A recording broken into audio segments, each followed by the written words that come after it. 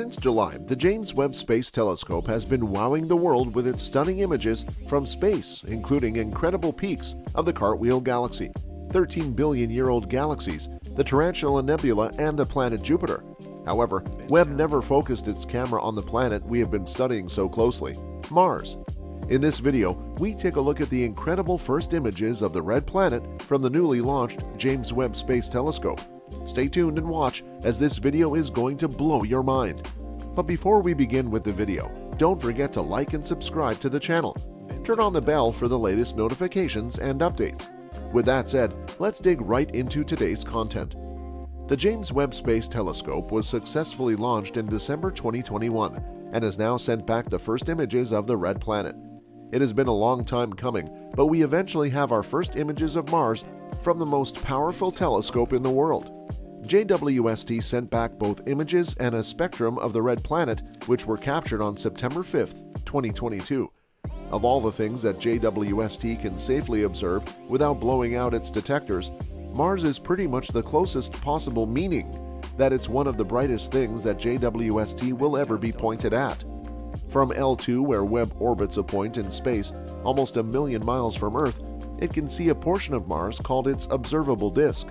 It's the part of the planet that's sunlit and facing the telescope looking at this disk, and because it's so close to Earth, Webb can even take images with high resolution to study short-term features and phenomena, including dust storms, seasonal changes, and weather patterns.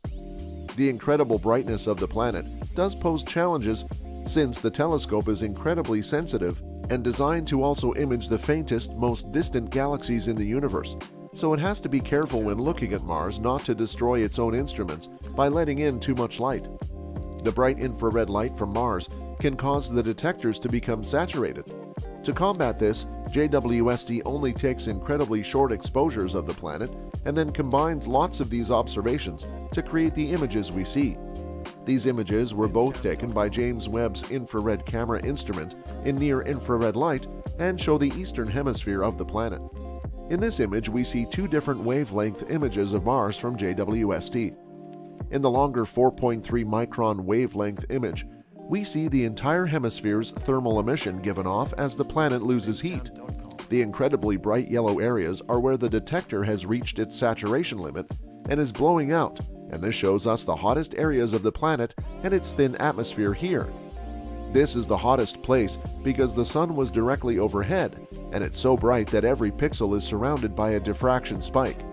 You can see that closer to the poles, the brightness decreases simply because these areas typically receive less sunlight, and indeed the northern part is less bright than the southern hemisphere, because when this image was taken, it was winter in the north. It's not just temperature that affects the brightness though, but the atmosphere also plays a part, as the light must travel through the atmosphere to reach Webb. Lots of the light that would be visible in the 4.3 micron image can be absorbed by carbon dioxide in the atmosphere before it ever reaches us. So areas with lots of atmospheric CO2 will look darker in this image. That's exactly why Heller's Basin looks darker in this image. It's not a thermal effect of the huge creature, but rather an atmospheric one, since the basin is a crater. It's at a lower altitude than the surrounding areas, so it experiences a higher air pressure. This leads to more absorption of certain wavelengths of light, and hence this area looks darker because we're receiving less light. Talking of the atmosphere, let's look at the spectrum we receive from Mars. This was created by looking at light from all over the planet, breaking that light down into its separate wavelength, and looking at how much light we receive. In each of those wavelengths, basically the higher the line is at a certain point, the more of that wavelength of light we saw, and big dips in the line can tell us exactly what elements make up the atmosphere and the planet's surface. We really saw that Mars is definitely full of lots of gases that would be too toxic to us, like carbon dioxide and carbon monoxide too. We also saw features in the spectrum that tells us water vapor is also present in the atmosphere.